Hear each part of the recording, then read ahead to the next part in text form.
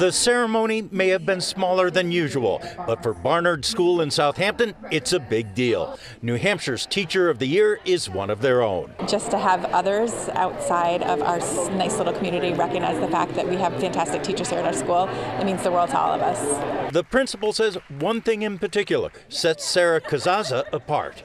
She really looks at students in her classroom as individuals, and she provides tailored instruction to each of those students.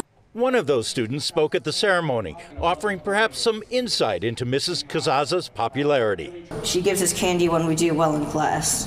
Personally, I think that's a genius motivation tactic. Aside from candy, though, speakers praised her love for her students and her upbeat manner, calling her a pleasure to be around.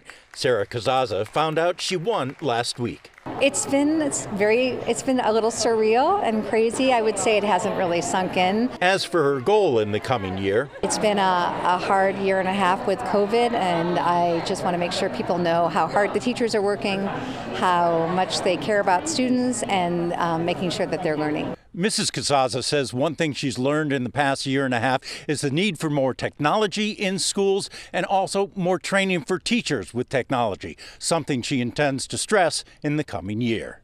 In South Hampton, Ray Brewer, WMUR News 9.